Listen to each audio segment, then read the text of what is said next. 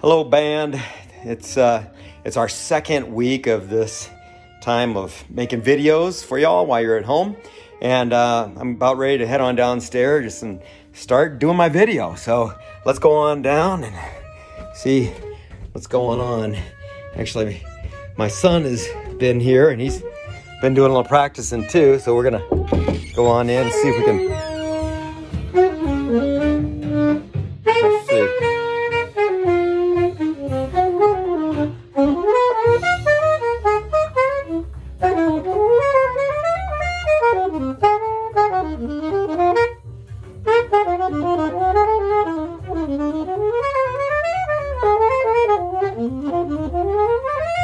That's pretty cool, Matt. Hey. Hey, say hello to the kids. Hey everyone, how are you? So this is my son Matt, and he's here from China. Actually, that's I've told you he teaches there, and he's been staying here ever since the corona outbreak. But he's been getting some sax playing in, I guess, huh? Yeah, lots of time for practice. So when did you start playing the sax? I started playing the sax actually in this room in 5th grade, so about, I don't know, 15 years ago or more? Yeah. So, Maybe 20 now. Yeah. You've been enjoying playing that for a long time. So, what is it you like about the sax? One of my favorite things about the saxophone is just the sound that it makes when you play it, and just the feeling of the metal vibrating, and just the tone of the saxophone, and then of course also just being able to play with other musicians and make music together. Yeah.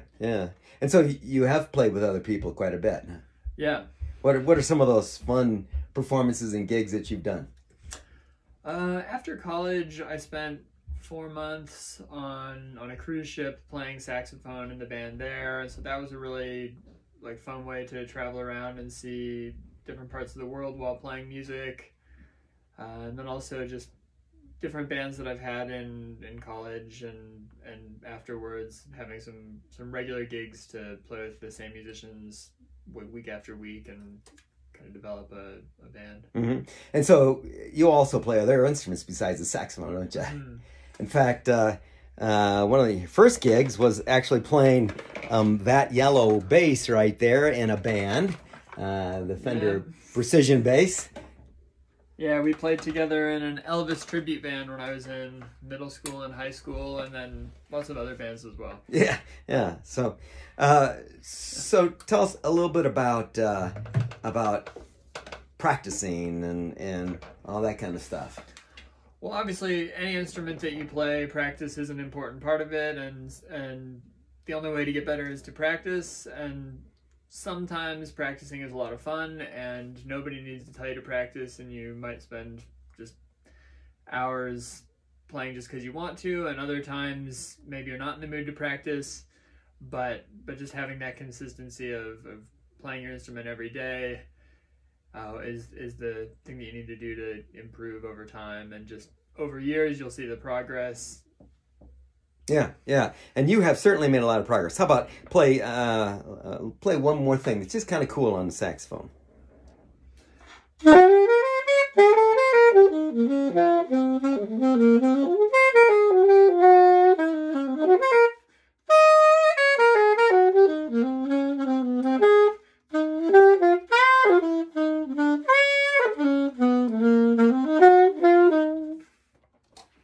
All right, you guys. So that's Matt, and you keep practicing, and maybe you'll sound just like that, or maybe you'll even play in a band with Matt sometime. Well, all right. Say goodbye to Matt. All right, take care, guys. So this is the video for the beginning band for the week of March 30th. I'd like to have you make sure you get your instrument, and we'll start playing here. Let's do a warm-up. We'll start with the key of the concert, key of B flat, and add a little drum beat to it. We'll start with half notes. So here we go. 1, 2, half notes. 1, 2, 3, 4.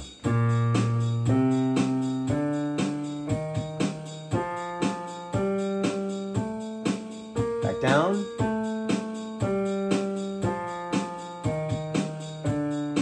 Arpeggio.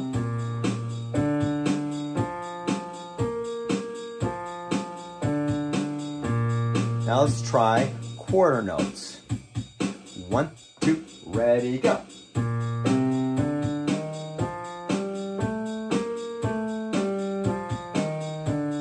Arpeggio.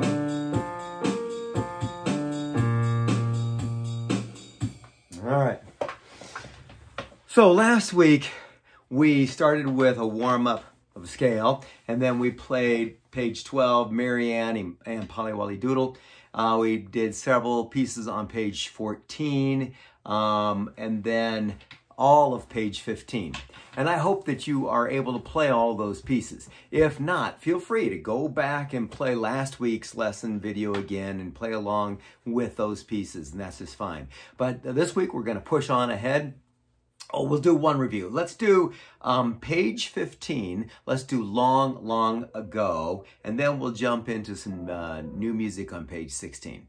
So, page 15, number 55, Long, Long Ago.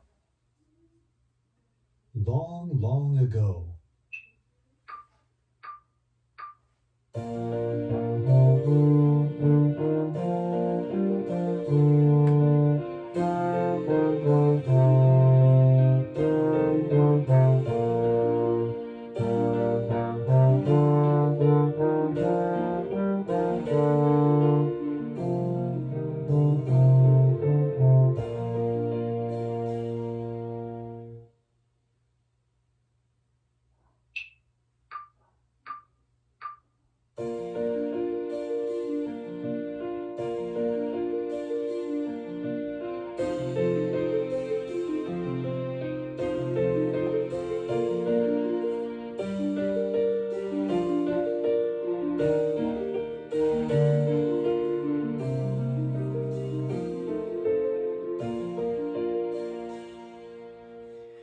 Okay, turn in your book to page 16 and you'll see some new notes there. So for flute, your new note is a G. And the way you finger a G is just 3 fingers. And this is just like the recorder. If you remember your recorder fingerings, you have G, A, B. Well, here's G. And so that's what G should sound like for you. Then trumpet players, your new note is an A, and it's 2 fingers. 2 fingers down, and you should have, it's pretty low.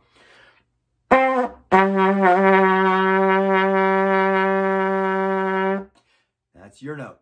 And baritone, your note is a G also like the flutes.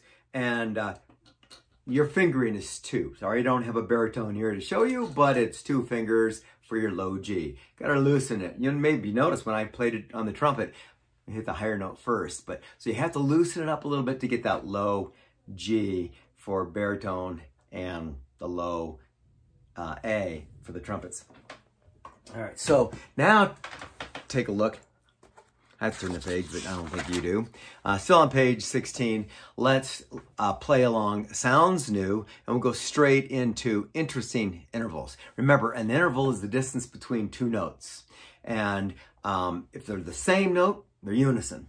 If the second note is just up 1 step, it's called a second. So like if, let's say your first note is on line, your next note is on a space, that's a second. Or going the other way, line down to a space. Or it could be from a space up to a line, but just the next note, that's a second. If it goes line to line or space to space, that's a third. And so anyway, interesting intervals are number 60, so we'll do 59, 60, and then I believe we'll also take a look at turn the volume up. And you'll see there they're showing you crescendo, which means get gradually louder, and decrescendo or diminuendo is get gradually quieter. All right, so let's do those pieces. Sounds New.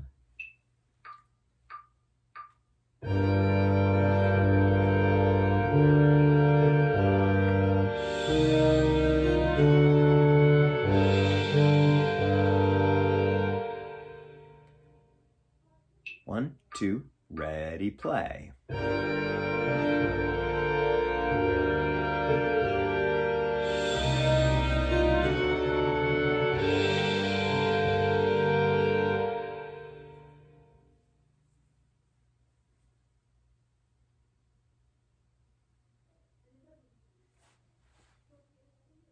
Sounds new. Oops. Interesting intervals.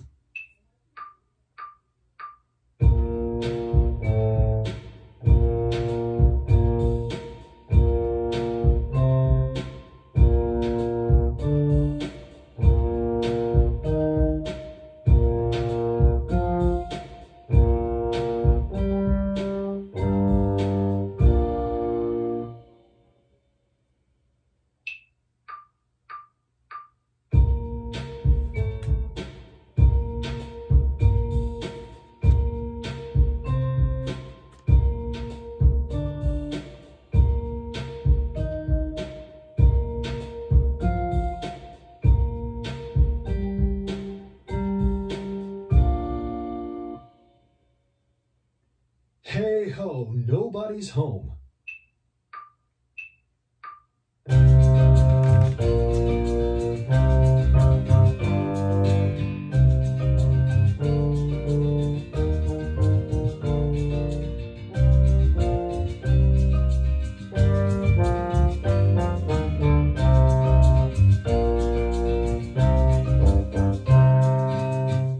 Don't forget to pay attention to the dynamics. It starts off forte.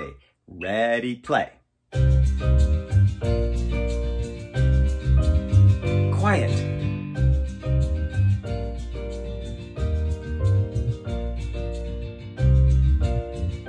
Forte.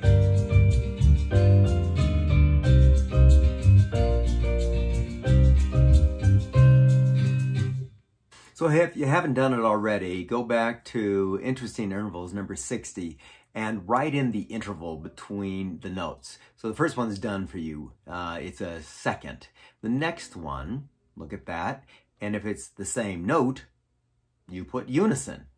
If it goes up one or down one, it's a second. If it goes up 3 notes, like from a B, C to a D, B to a D, that's a third, and so on and so forth. So write those in. Then on Hey Ho Nobody's Home, I hope you notice 2 things. One, it's in 2/4, so only 2 beats per measure, but then also there's forte and piano markings from loud to quiet in there.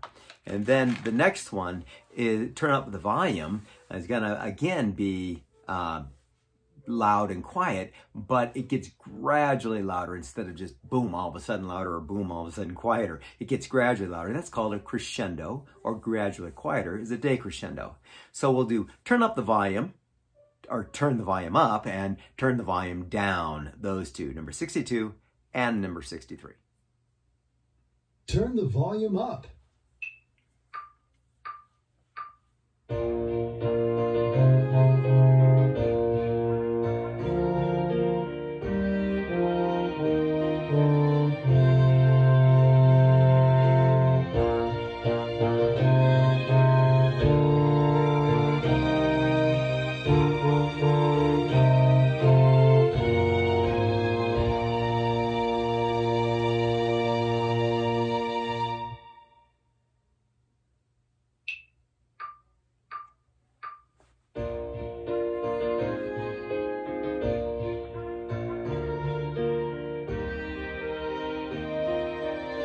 Get gradually louder here. Now forte.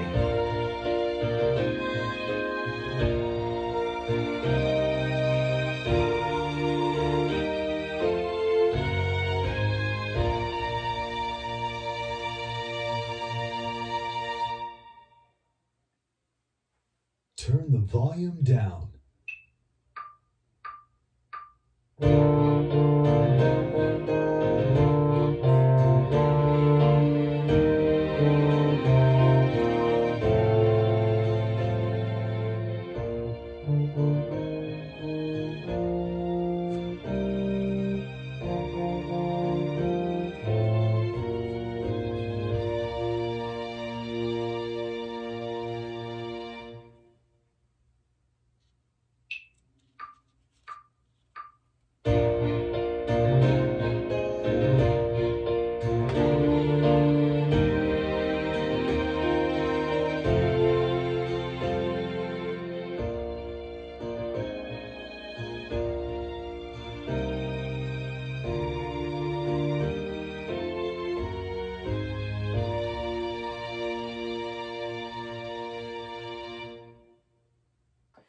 to turn to page 17.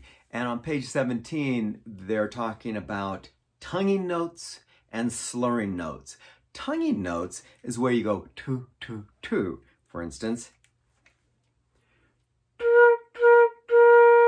slurring notes is done between two different notes where you don't retongue it, you just you change the note. So for instance,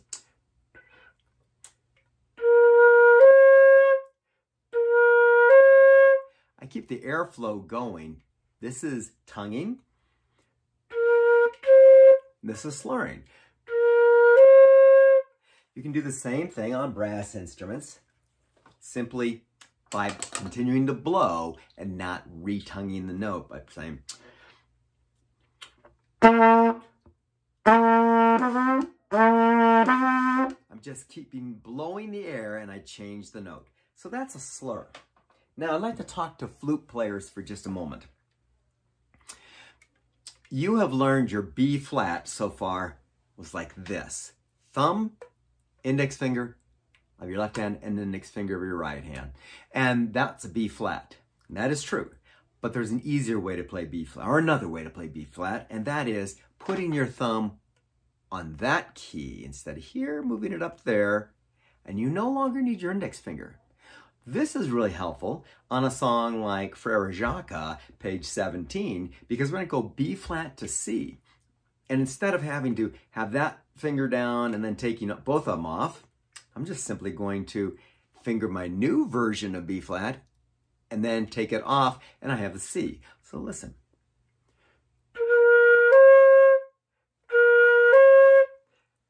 You see what I'm doing back here?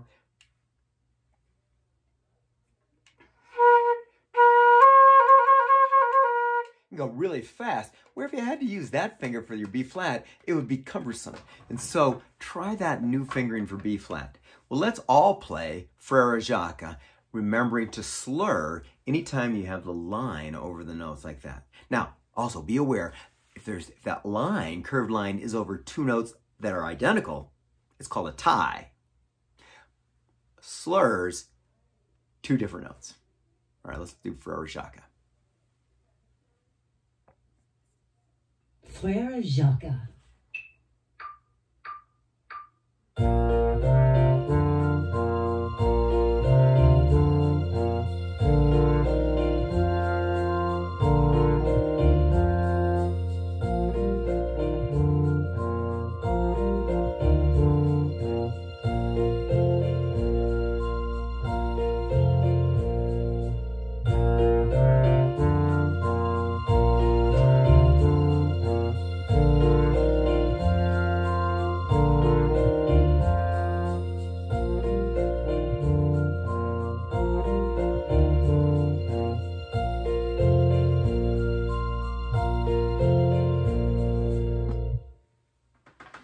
One, two, three, four, 1, 2, 3. There was a farmer, had a dog, and Bingo was his name. Oh. All right, so why am I doing that song? Well, you notice in that song, Bingo, you don't begin singing on beat 1.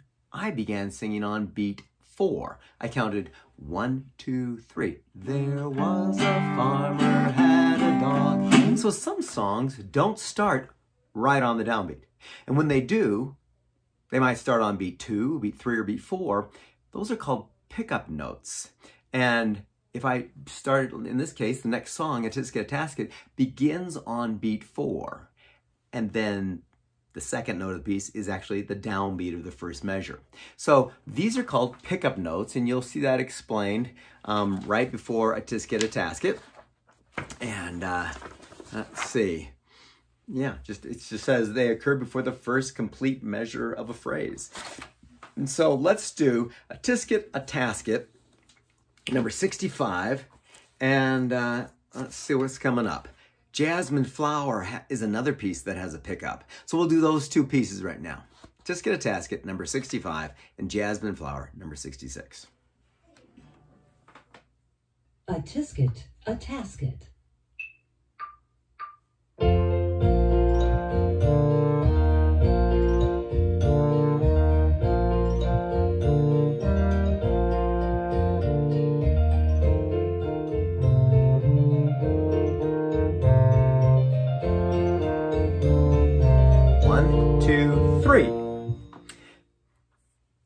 begins on beat 4, 2, 3.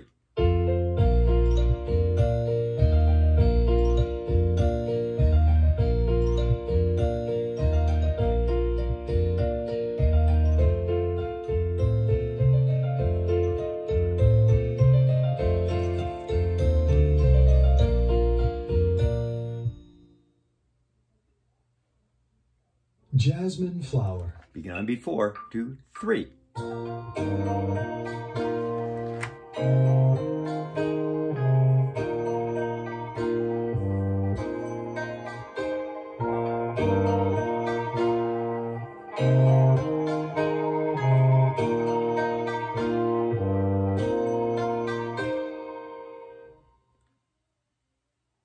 One, two, three.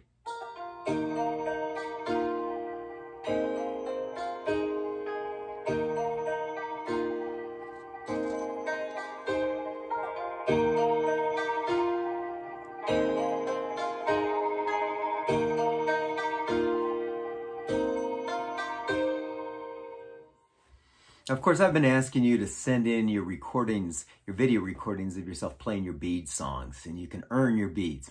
Some of you have already sent those in. That's great. And so I'd love to encourage you all to do this. What we're going to do right now is we're going to start on Go Tell Aunt Rhody on page 9, and we're going to play through several of your bead pieces just to kind of review through those. And if you can play them in with this video and on your own, send a video of yourself doing it. I'll be glad to have you earn that. So here we go. Back to Go Tell Aunt Rhody, Skip to My Lou, and This Old Man. Get ready for those. Go Tell Aunt Rhody.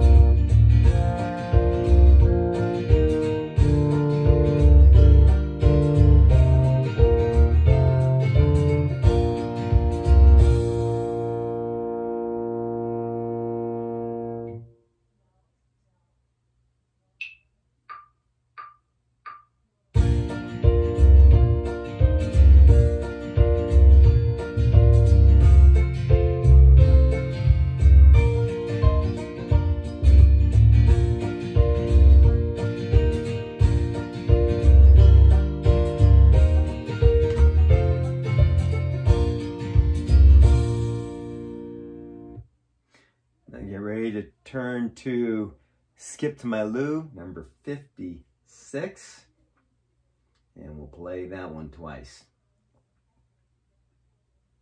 Skip to My Lou.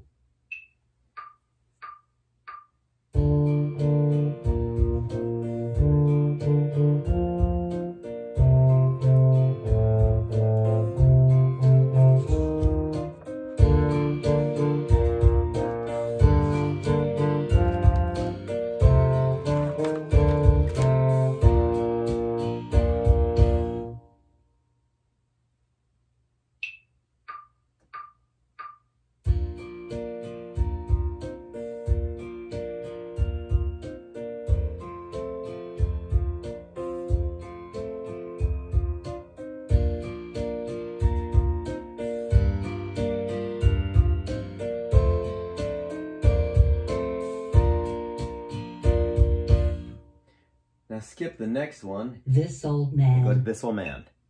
Ready, play.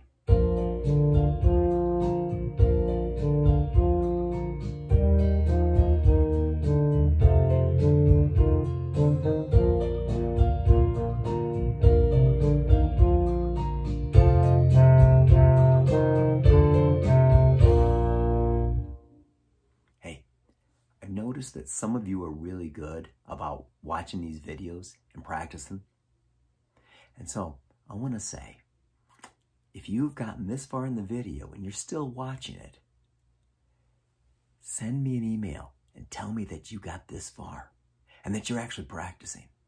The first one to send me an email, I'll send a little special treat in the mail to you. So if you want, send me an email and tell me you got this far and you saw the video. All right? Well, now back to the normal stuff. We've gone through today, we did a review on page 15. We played some new notes on page 16 and learned the slur, and page 17 also. So this week, practice 16 and 17. Go ahead and videotape yourself doing a bead and piece and send that on to me. Hope you have a great week practicing. I'll talk to you next week.